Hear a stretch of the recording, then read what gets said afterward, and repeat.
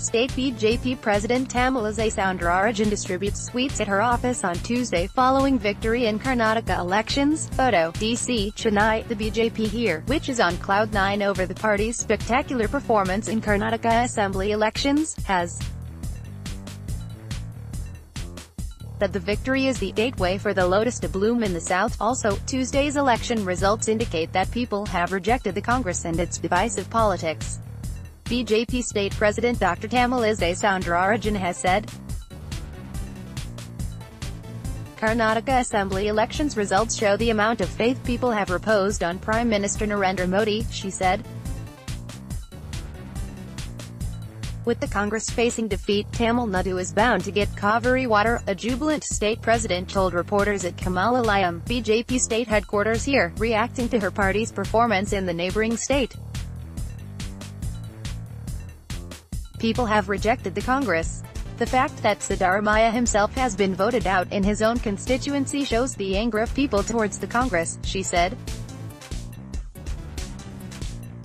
Attributing the victory to the Prime Minister and party chief Amit Shah, she said the BJP's victory streak in Karnataka would continue in the other southern states.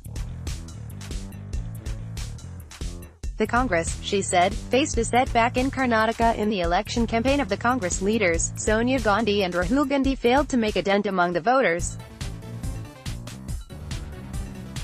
Later, Dr Tamilisai distributed sweets to party members celebrating the BJP's victory in Karnataka.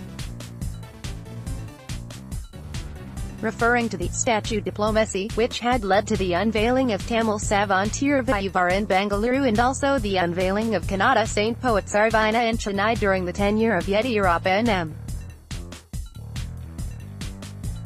Karnataka's Chief Minister of Karnataka and T.N., respectively, BJP State Secretary K. Raghavan said a BJP government under Mr. Yediyurappa would augur well for Tamil Nadu. He is not only capable of maintaining friendly and harmonious ties with neighboring states but also will strive for development. I have high hopes of seeing Tamil Nadu obtain its due share of the Kaveri water, he said.